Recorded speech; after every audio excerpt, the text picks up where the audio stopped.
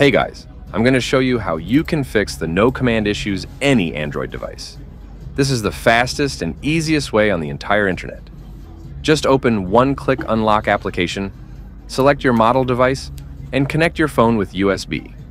Once there, click on Unlock Now, and it will start preparing all the necessary files and start the unlocking process.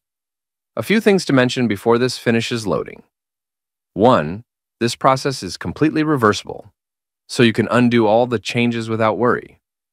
It's also 100% safe. I've had this installed on my phone for quite a while now, and it's going to start unpacking all the packages you need.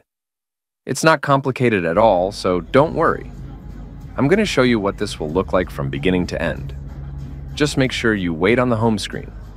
Don't do anything, and soon, depending on your Wi-Fi speed, should start finishing installing all files. The next thing you need to do is to simply head over to the pinned comments down below. There, I explain exactly where you can get one-click unlock application. So just head over to the pinned comments, leave a like if this method worked for you at the end, and that's it. See you all in the next video. Bye-bye.